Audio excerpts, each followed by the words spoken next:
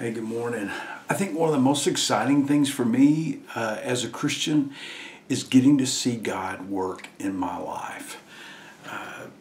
I know that for the non-believer, I've had people say, oh, that's just coincidence or whatever. But look, if you're a believer and you are seeking God and you're looking for God and you spend time in prayer and worshiping God and you know Him better from reading and studying His Word, you see Him. God's desire is for you to see His glory. That's what helps keep you going, even in the bad times, is seeing God's glory. I'm teaching through the book of John right now, and John, who calls himself the one who Jesus loved, he looks at himself, I think, as the best friend of Jesus. He was in his inner circle, but he also, his gospel is different than the other three gospels because his main goal is to show us that Jesus is God, that Jesus is the Son of God. So it even says in John 1:14, it says, so the Word became flesh, Jesus became human, and made His home among us. He was full of unfailing love and faithfulness, right? And then he says, and we have seen His glory, the glory of the Father's one and only Son. Now John saw Jesus' glory in the miracles that He did, in the way that He taught, and the things that happened when they were following Him around. But then the most obvious sign of God's glory, Jesus' glory, is the resurrection.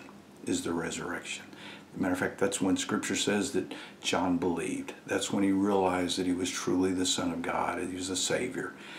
And Jesus is God.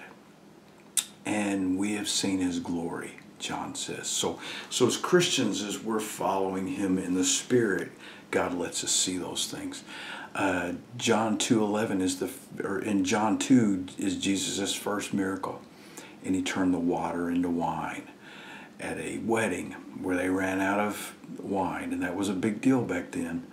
And it says in John 2:11, John says, this miraculous sign at Cana in Galilee was the first time Jesus revealed His glory.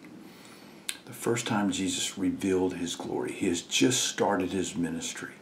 And it says, and His disciples believed in Him. They knew He was someone special.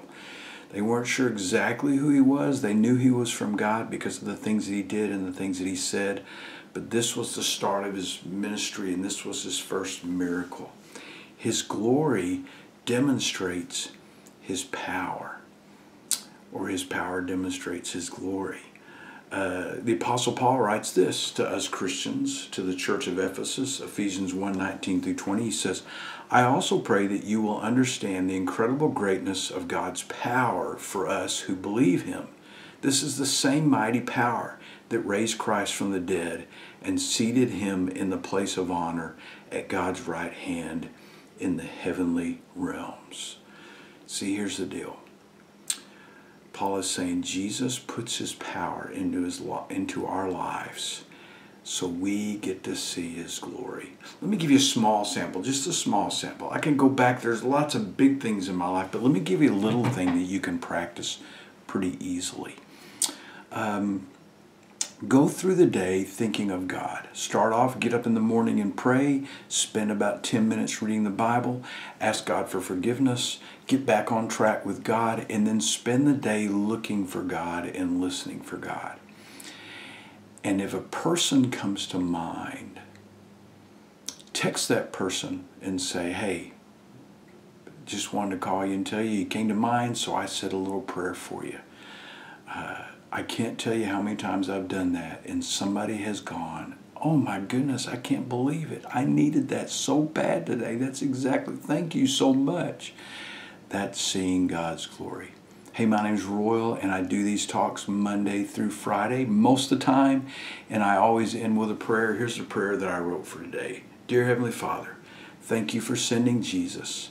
In His miracles, in His resurrection, He shows His glory. Today I'm going to look for His glory all day long. I will listen for you and will look for you in all I do. Thank you for putting the same power in my life that raised Jesus from the dead. In Jesus' name, amen, amen. Hey, I hope that encourages you. Please subscribe. Pass this on to your friends. If you put in a comment, I will reply. If you have a prayer request, put it in the comments, and I will reply with a prayer. Hey, I will see you tomorrow if the good Lord's willing and the creek don't rise. But until then, love God and love people, and He'll use you to change the world. I promise. God bless.